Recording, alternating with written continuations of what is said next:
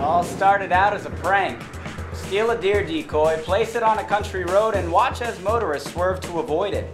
It ended 2 weeks later when the victim, a custodian and father of two, suffered a fatal heart attack. A seismic chasm cut through this typically tight-knit town.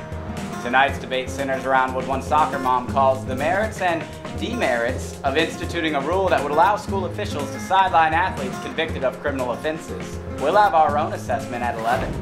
You're a blood relative of Khalil Gibran! Gibran's name sells books.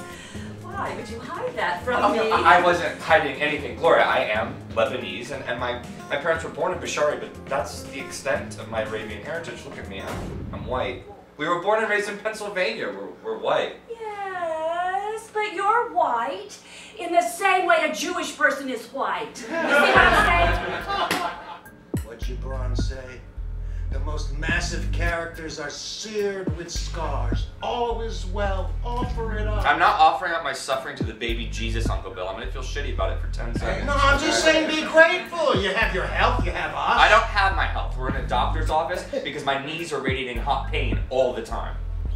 What? Nothing. Oh, come on. Well, the man winds up with 2 gay grandsons. We're the end of the line. Wait, 2 gay grandsons? What are the odds of that? What? No, I get that all the time because of that, and now because of my mom and dad. It's always the slowly shaking head at the grocery store. God love them. What are the odds? Wait, did your mom pass away? Yeah, but it's... I'm sorry. No, please. Every family's got their stuff, right? Dwighties have a habit of dying tragically. Or like the Kennedys without the sex appeal.